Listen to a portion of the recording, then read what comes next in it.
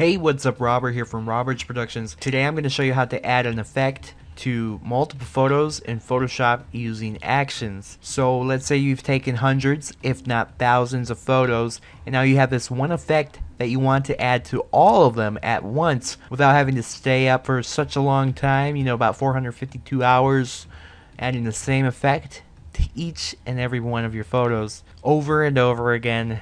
Your head might explode. So we can do this quickly and easily by recording ourselves with one image. So open up your folder and just select any random image from your thousands of photos, drag them into Photoshop, and you get this.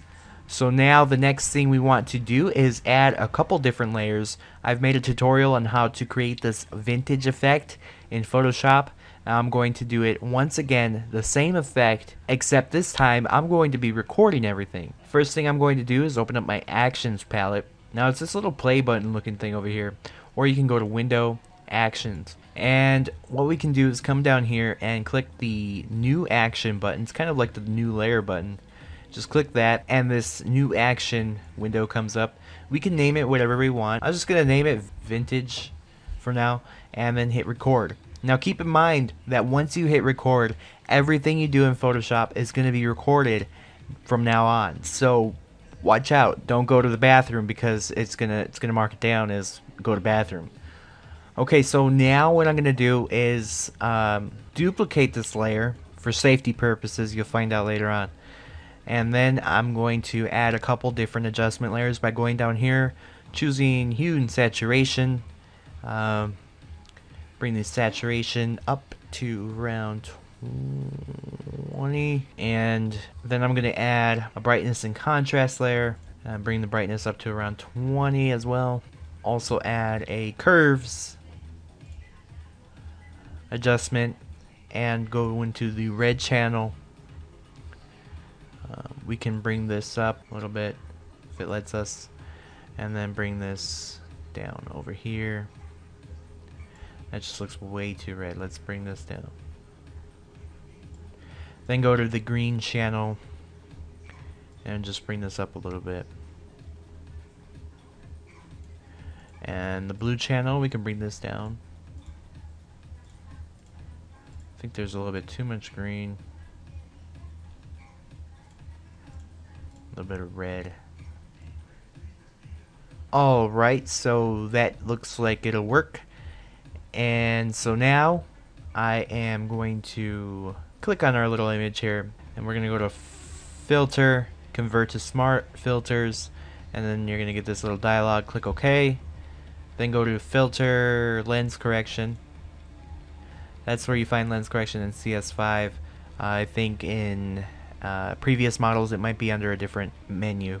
So now I'm going to go to Custom, Vignette, set the amount to -100, click OK. And now we got this little slider icon here under lens correction. We can double click that and bring the opacity down to 70%. Click OK. And now let's finally create another hue and saturation layer and set the mode to colorize. Bring this up to kind of a gold color and then leave everything else the same. I'm actually going to bring the opacity down to around 50%. And then finally, I'm going to add another solid color and kind of a pink color. Bring the opacity down to around 5%, hardly nothing. Alright, and now this is an additional step. If you want to take it, you can. You don't have to, but it'll automate everything if you do take this step. You save the photo. So go to File, Save As. And this is our folder in which we're saving things in. We're going to go to Actions, and I'm going to save everything in here as a PSD first. So click Save, click OK, and then go to File, Save As again, and save it as a JPEG image. Click Save, same folder, click OK. Now what this is going to do is it's going to save the photo as a PSD file and save it as a JPEG file. In case you have to make any kind of modifications, you can just open up the PSD file and make those modifications to individual photos. Now, if you don't do that, you can't do the modifications, or you can just have it save as JPEGs if you don't think you're going to have to do any editing later on. Now that we've done all that, we can hit the stop button. We can tell it to stop recording ourselves. And now you can unplug your webcam that was recording your face. Your facial expressions are all recorded now. So now that we got this action done, we're basically done. We can just go to File, Automate, Batch.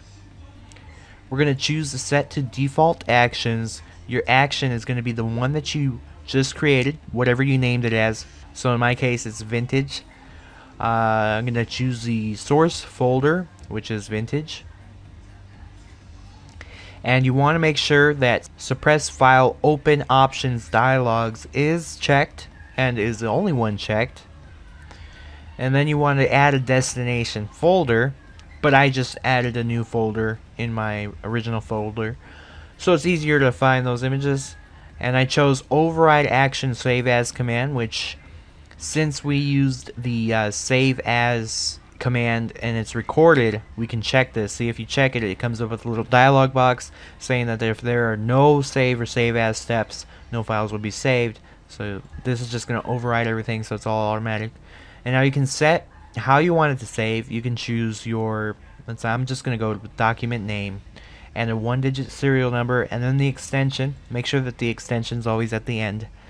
And then you can choose your starting serial number, change the compatibility to Mac OS or Unix, and you know, if in case you have any errors, you can also make it stop for errors. Click OK, and just wait it out and watch Photoshop do its magic. You can go over there. Look at that photo. It's like, oh, look at that!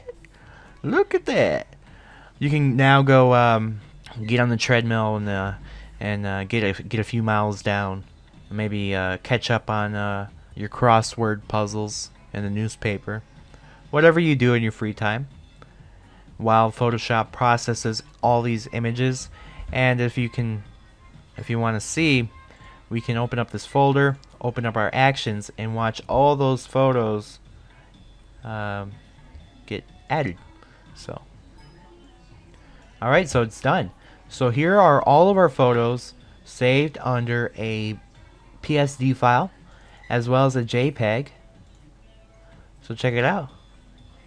We've added that vintage effect to all of these photos. There you go. Adding any effect to any amount of photos in Photoshop quickly and easily without having to bruise your butt sitting on the chair. Be sure to subscribe if you want to. You can click that little middle button up there to subscribe, and visit the website every once in a while. I have a Twitter too. You can find that link in the description below. And so thank you for watching, and until next time, take care. That was easy.